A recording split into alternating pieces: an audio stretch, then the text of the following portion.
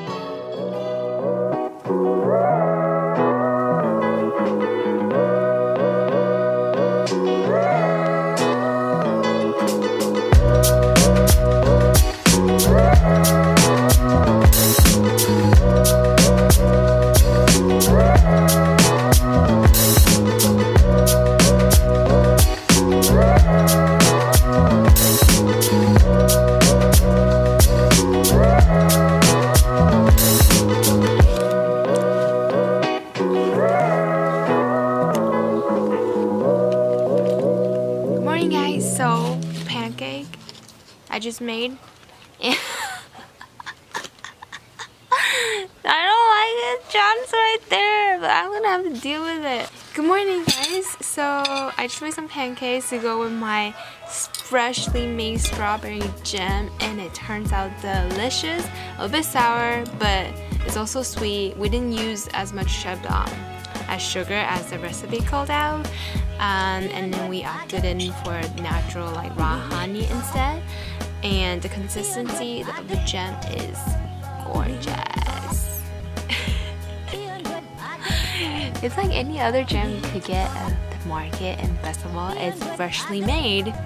So if you stick around till the end of this and watching us make the jam, thank you so much. We love you, and leave a comment down below if you ever plan to try to make your jam. Hope you guys enjoyed it. Bye! What'd you think of the jam, bro? That's what I think about it. Delicioso. Masarap. Would you want to make some your own? No. What? Why? Just because you made it. Oh, because I'll make it? Yeah, you have to make it, not me. Hi guys, subscribe, like, don't forget to turn on the notification. off. Don't forget to turn on the notification bell and support her. That's it. Best boyfriend. Best boyfriend ever.